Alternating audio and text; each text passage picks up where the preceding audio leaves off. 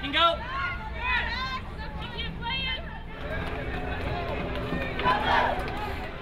Michigan field hockey in action Friday afternoon at Ocker Field, hosting Pacific. And the Wolverines got on the board first, XL Wouters scoring her 4th goal of the season.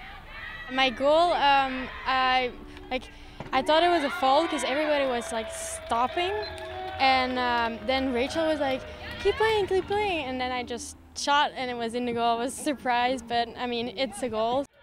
The Tigers tied it just 17 seconds later. Samantha Romero with the goal, and that would be the only shot Pacific would get in the first half as Michigan would seize control. They scored 3 goals in a 4-minute span. Rachel Mack getting the last of those 3 goals, her team high 11th of the season. I feel pretty good. I've been really focusing on my goal scoring and my shot selection in the circle, so I'm really happy that they're beginning to fall. My dad keeps congratulating me. He loves it when I score. So yeah, I'm really happy that not just me, but everyone's been able to score some really good goals. Second half, more dominance from the Wolverines, outshooting Pacific 16-1, and they would add 3 more goals. Aisling Naughton scored her 2nd of the game to make it 5-1. Freshman Jamie Dean added the first of her Michigan career for a 6-1 Michigan lead.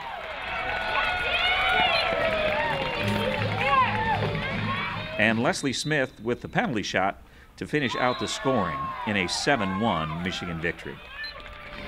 You're always going to get injuries, you're always going to get illnesses, but when they come back and we start to mesh really well, that's really exciting, and it's all starting to fall. So, especially when the Big Ten looming, it's really good. It's been nice, and especially with all the freshmen. We have 11 freshmen. They're a big class, but they're really good. We have a lot of talent, and I think we're going to be really great this year. Michigan back in Big Ten action Friday, October 5th, when they host Northwestern.